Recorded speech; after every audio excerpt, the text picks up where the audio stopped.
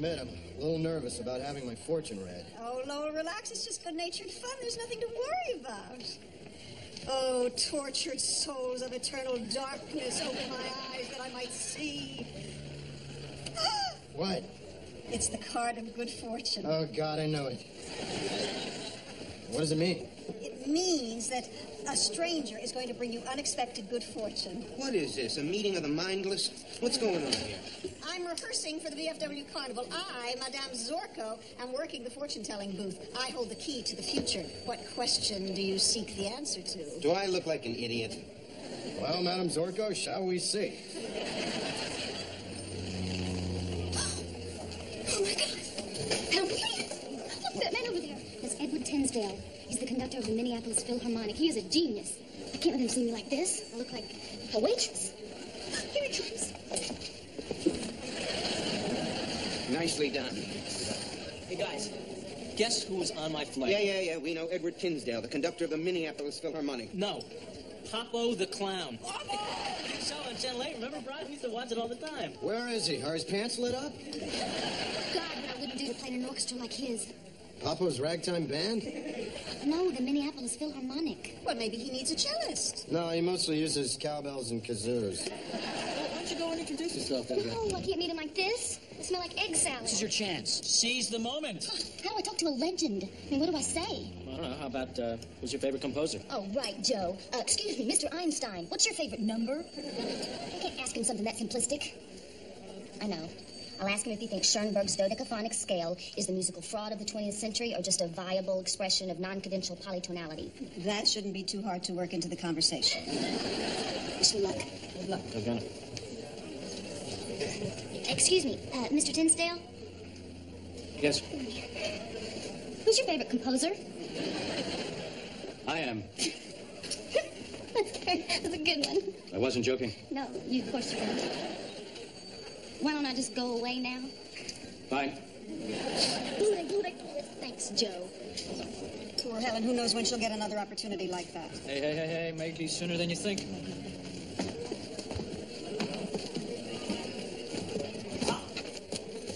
Whoa. I want you to lose this. What? Oh, Brian, what are you doing? This is Tinsdale's bag. I want Lowell to lose it. Did I miss some kind of policy memo? Joe. We're not actually going to lose the bag in an hour. Helen will bring Tinsdale's bag. He'll be so overjoyed to get it, he'll have to give her an audition. Joe, you're the boss. What do you say? Lose it. All right, I'll lose it. But it goes against every fiber of my being.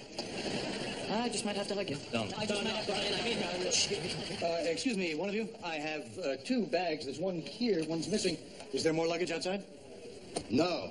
I'm afraid your bag is lost.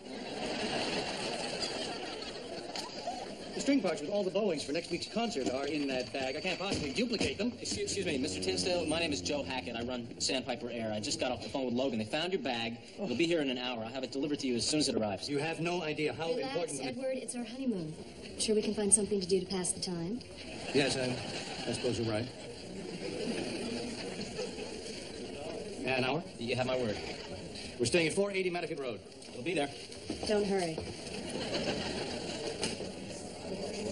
Is that all about? You're going to bring Tinsdale's bag, and when you ask for an audition, don't take no for an answer. No, Brian, I can't Helen, do that. Helen, you know what they say about the squeaky wheel? If you don't watch yourself, this egg salad is going to be your future. Has this been sitting out? All right, I'll do it. For nothing else, to apologize and to show him that the people on this island aren't just a bunch of unsophisticated, simple-minded boobs. Hey, some guy's in a parking lot juggling clamshells. Were his pants lit up? Yeah, I think they were.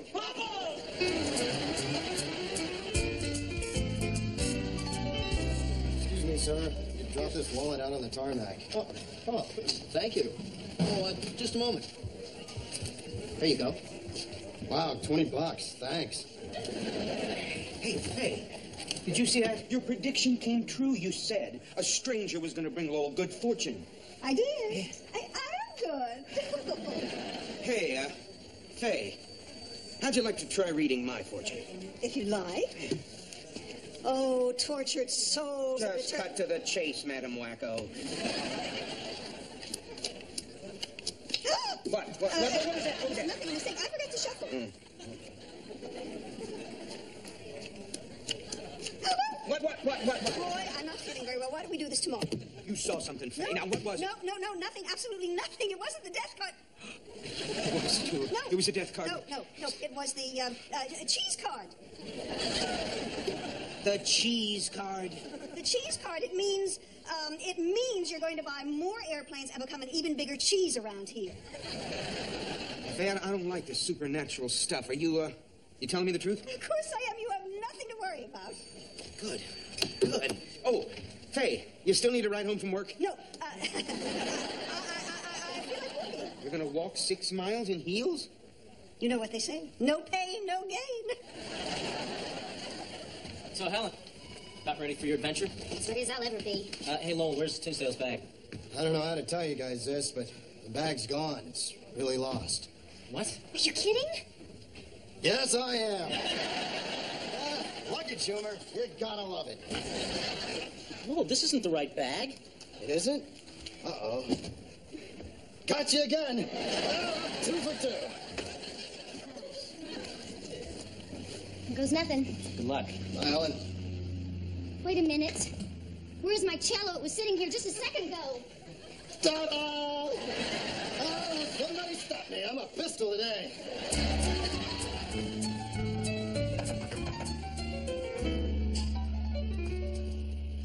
Hurry back, honey. Oh, I will, sweetheart. Yes? It's Helen Chapel from the airport. I have your suitcase. Ah, thank you. You probably noticed that I have a cello with me. Is that what that is? Young lady, I'm on my honeymoon. Don't tell me you're here to audition for me. Oh, please, Mr. Tinsdale. I've studied this instrument since it was taller than I was. It is my dream to play in an orchestra like yours. It's all I've ever cared about. I know this is an incredible imposition, but if you don't mind, I have to find out if I'm good enough. Let's just assume that you are. Oh, no, please, I have to play for you. You're not going to leave until I listen to you, are you? I can live 8 days without water. Come in, play. Thank you. Thank you very much. Don't.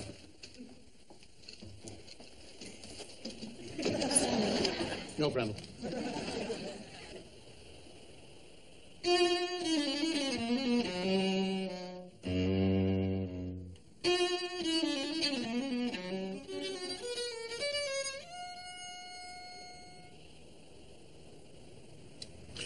Whenever you're ready. That was it. Frankly, Miss Chapel, your technique is poor. Your playing lacks passion, but your understanding of the music is utterly superficial. I don't think you're ever going to play in an orchestra of any consequence. My advice to you would be to abandon the cello. Get on with your life. Honey, I'm waiting. And I will get on with mine. But I've practiced for over 20 years. I mean, this is my dream. If I'm not a cellist, I'm a waitress. Then be the best darn waitress you can be.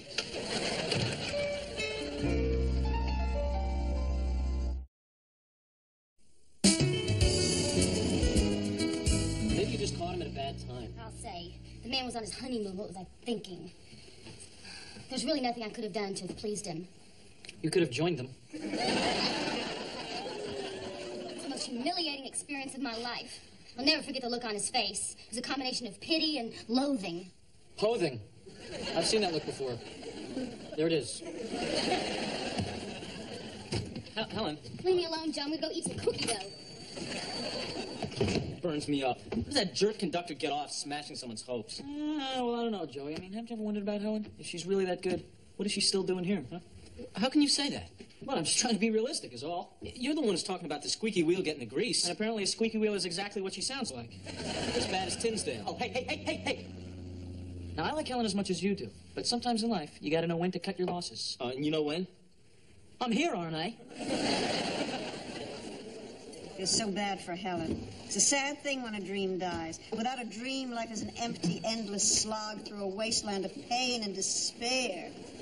And then you find out Papa doesn't really make that funny noise when you sock him in the stomach. Have you ever had a dream, Lowell? Yes. What was it? This is it. No, I meant... and a wonderful dream it is. Oh, boy, thank God you're here. I'm so happy to see you. Why? No reason. Hey. Okay, Lowell, how's Papa? Well, the doctor gave him a sedative. But I think he'll be okay. He stuffed the pill up his nose and made it come out his ear. Helen, listen, I was thinking about what happened with Tinsdale. Now, do you remember that old expression about falling off a horse? What do? You shoot the miserable beast through the eyes. No, you get right back on. I think you should go back out there and play for him again. What, are you out of your freaking mind? There's no way I'm going through that agony again. Well, that doesn't sound like you. The Helen Chappell I know is not a quitter. The Helen Chappell I know can take it on the chin and still come back. The Helen Chappell I know does not take no for an answer. Great. Send her.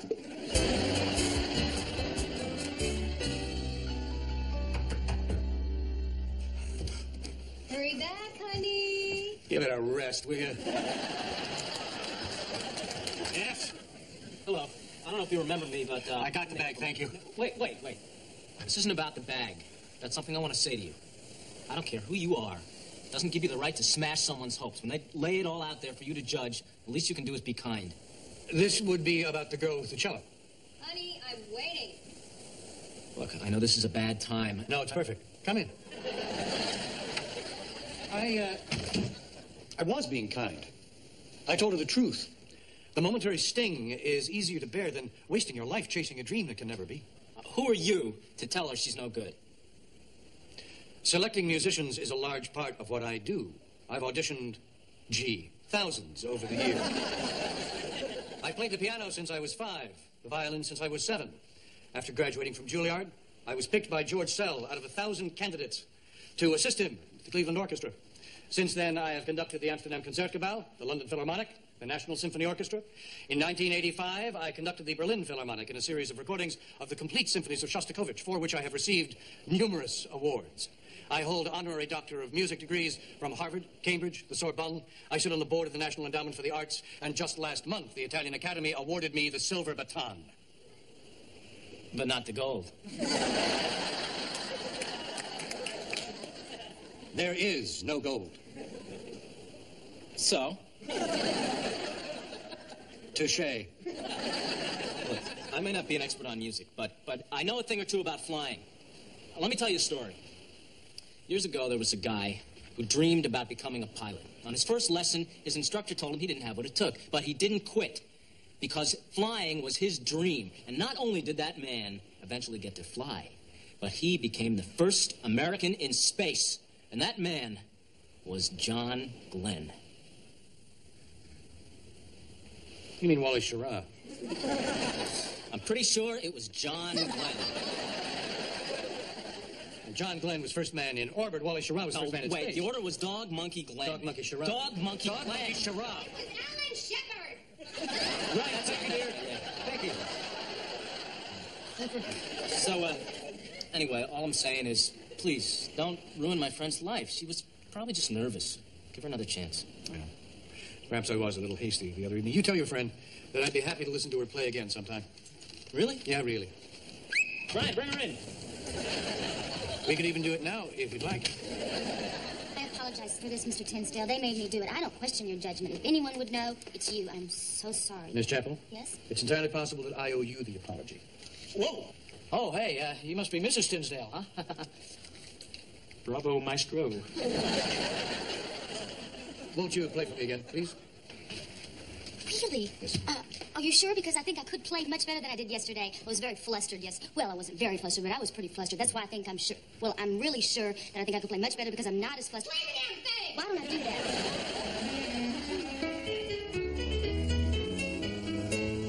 finished playing. And he just stared at her, kind of like the way you stare at a bug after it's splattered on your windshield. And then he told her. She played better the first time. Poor Helen. I'm worried about her. She must be totally devastated. Good morning. Isn't it a beautiful day? God, it kills me to see her like this. Oh, are you okay? Oh, I'm wonderful.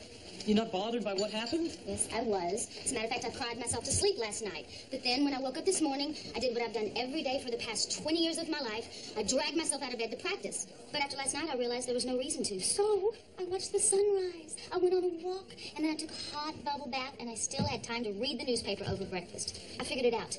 Practicing 2 hours a day, I have put over 10,000 hours of my life into that cello. Do you realize how many hours that is? Unless this is a trick question, I'd say 10,000. So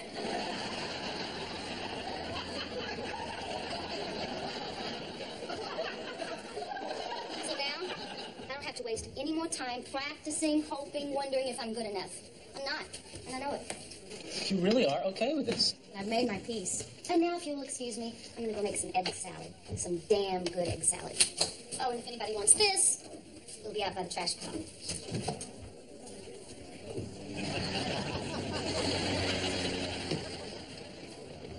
Roy, you look terrible. It's all your fault, Faye. I haven't slept. I haven't eaten. You got me spooked, gypsy woman. You gotta tell me what's gonna happen to me. Are you sure you can handle it? I have to know. Oh, there it is again, the Queen of Hearts, the death card. I knew it. Wait a minute. The Queen of Hearts is not the death card, Faye. The Ace of Spades is the death card. Even I know that. Are you sure? Yeah. I'll be darned.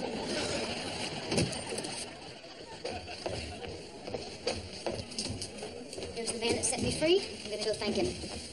Excuse me, Mr. Tinsdale. There's something that I need to tell you. Actually, Miss Chapel, upon reflection, there's something I would like to say to you. Well, I may have left you the other evening with the impression that your musical ability is non-existent. That is not quite true. I believe that you possess a glimmer of talent. A glimmer? Yes.